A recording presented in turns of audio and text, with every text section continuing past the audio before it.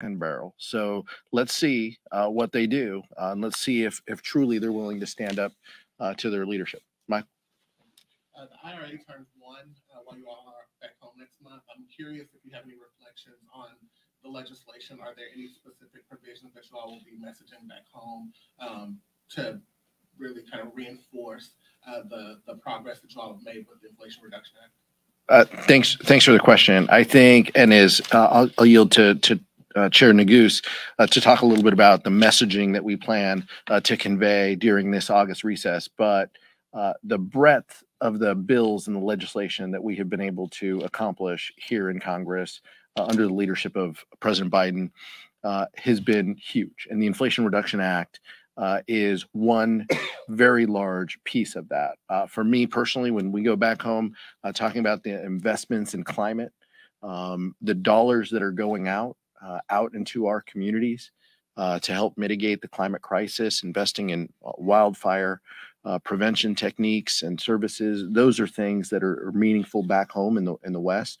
Every member is going to talk about different aspects of this differently, but the Infrastructure and Jobs Act, the Inflation Reduction Act, CHIPS and Science Act, these are monumental pieces of legislation. And it's important for us when we get back home to talk about them. But the 1-year anniversary of the Inflation Reduction Act is so impactful, reducing the cost of insulin for seniors to $35. These are things that families care about, and it's our job to convey them. And Leader Jeffries says this in this context.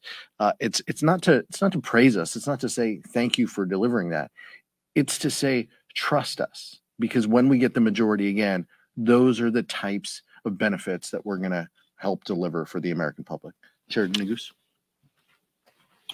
Chairman Aguilar is precisely right. And with respect to the Inflation Reduction Act in particular, members of Congress, I think you're going to see members of our caucus across the country, coast to coast, in the heartland on August 16th, the 1-year anniversary of the Inflation Reduction Act's enactment, visiting with their constituents, talking about the various ways in which that particular piece of legislation has had an outsized impact on our economic growth, on creating a clean energy boom with respect to jobs, the various investments that Chairman Aguilar noted that are very important for those of us in the West with respect to communities like mine and his that are facing the growing threat of looming wildfires, visiting with seniors about the $35 insulin cap, incredibly important provision, literally life-saving for so many seniors across the country, would not exist but for President Biden's leadership and the leadership of congressional Democrats last year. So you will certainly see us